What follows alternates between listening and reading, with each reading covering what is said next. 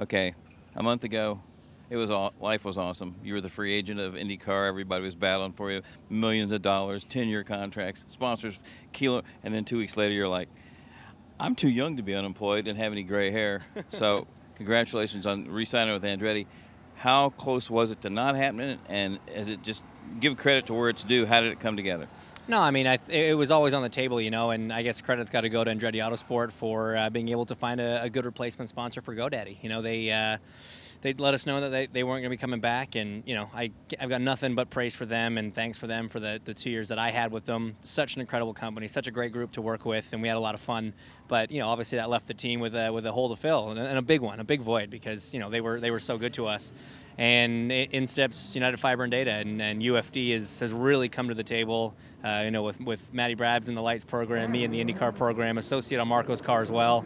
It's a big step up for them, and I'm excited. They're a cool group of people as well, and the colors may change, but the attitude is going to stay the same, and we're going to keep working on what we've been doing and try and go win some more races. We talked yesterday, and you said I was throwing all these Honda Canada sponsors and Red Bull and stuff like that, but I think the thing that's interesting, is there any Canadian connection to this company, or is they're completely just like you because you're a good race driver? No, it's a U.S.-based company, so they saw what GoDaddy had done, you know, in the series and with me, and they liked it, you know. So the way they thought about it was this was an opportunity for them to step in and sort of take over where they left off, and that's the company's plan. You know, they want to try and use me. They want me to be the face of the company, which I think is a huge, that's risky, huge marketing flaw in their part. But no, it's a lot of good things in the works even on top of it. So it's cool. Well, maybe a commercial or two. You never know. It's possible. Anything. Could we get your girlfriend in the commercial? I think that would sell a lot more of anything. Doesn't matter what you're selling. I'd like to see your girlfriend in the commercial, and you maybe they just superimpose your name. Kirsten, get over here. Look.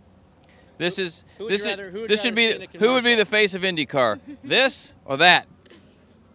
We pay good at RACER too. You could be the face of RACER.